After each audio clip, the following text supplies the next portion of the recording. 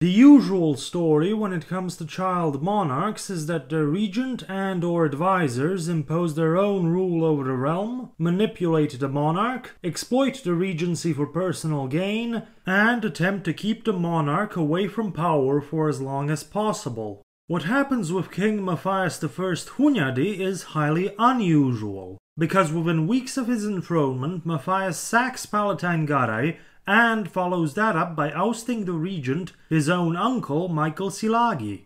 Garai was replaced with Matthias's supporter, Palatine Michael Ország, one of the former 7 captains of the realm of 1445, who served with Matthias's father.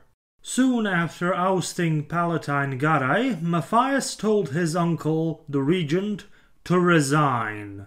He would be given the perpetual Ispinate of Bistrice, the former hereditary title of János Hunyadi, and a few other estates for his services.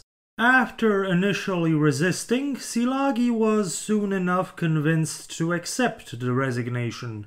Within his first year on the throne, Matthias had rid himself of the regency that put him on the throne in the first place.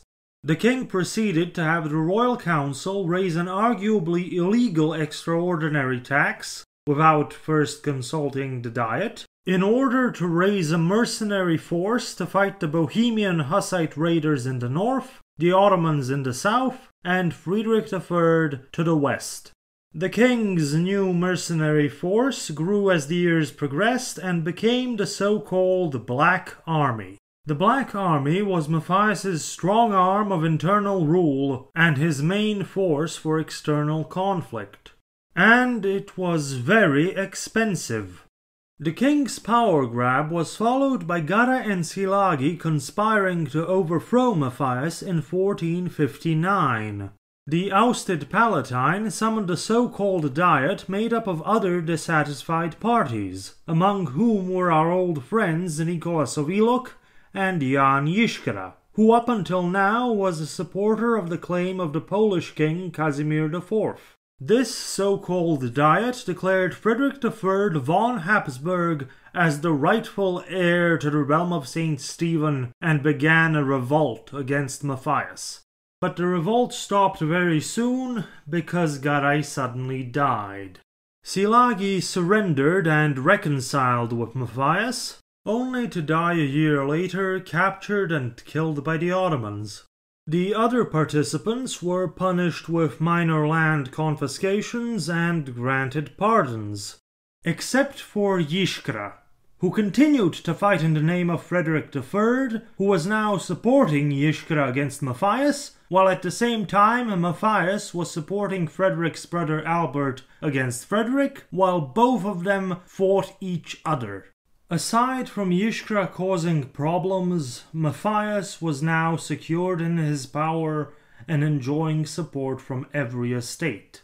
Matthias placated the magnate families with appointments to the majority of positions on the royal council, along with other councillors that favored his policies of reform and centralization, like the new chancellor, Bishop Ivan Vitez, and Palatine Ország. Over time, new blood was injected into the council, like the Zápolya brothers, Emmerich and Stephen, the up-and-coming Báthory family, and even a few ennobled commoners. The clergy supported Matthias partially because of his efforts to restore property that was illegally seized by the nobility during the decades of chaos preceding his rule. Another part of the clergy's support was the privilege granted to the monarch of the realm of St. Stephen at the Council of Constance to nominate, to effectively appoint, clerical office holders. Matthias began appointing loyal young clerics to lifelong appointments, even though in some cases they did not necessarily meet the qualifications.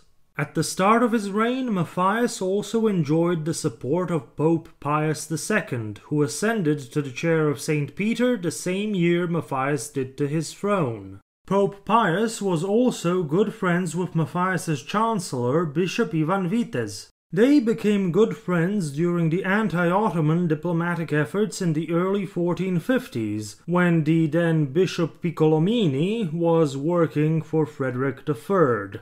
The royal cities and urban areas supported the king as a matter of course. It was their nature to do so, as the crown was the only guarantor of their liberties against the pretensions of the nobility and in some cases the church. But Matthias won the royal cities over by handling their affairs separately without the interference of the other estates.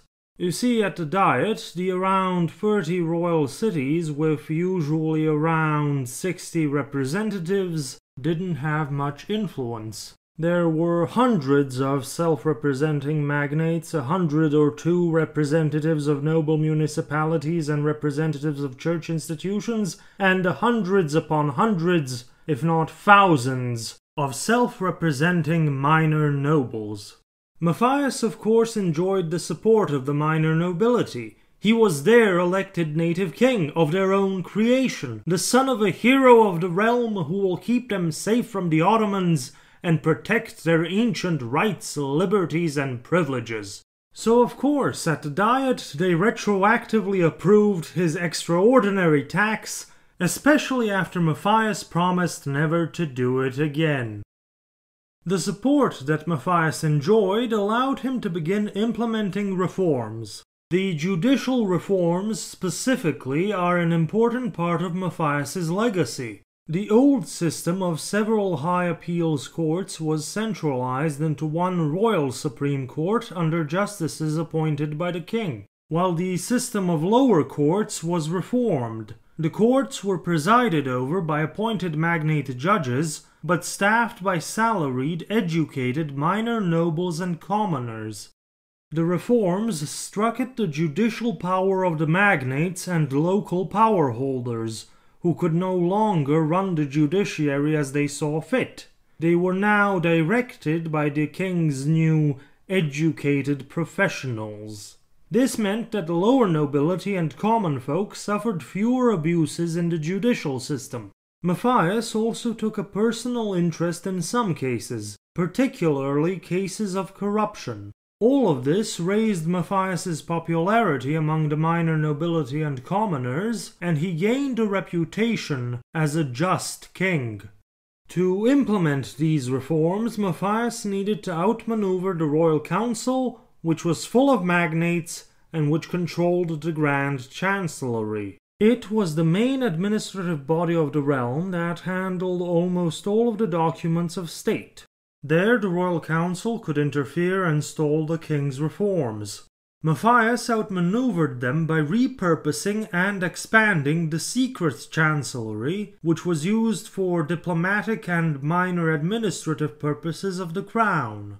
But through the chancellor, it was under direct control of the crown.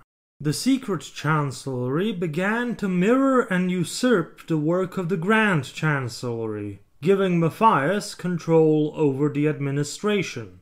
A new educated, salaried and loyal staff of minor nobles and commoners was also being hired.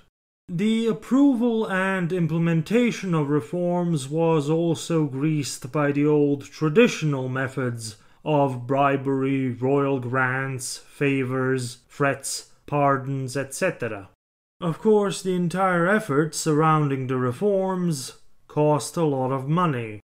While Matthias was dealing with Garay, Szilágyi, beginning the reforms, Frederick III, rampaging Bohemian mercenaries, not to mention his heretic father-in-law presumptive, Ottoman forces were raiding across the border. In 1459, Sultan Mehmed II erased the Serbian despotate from the map of Europe.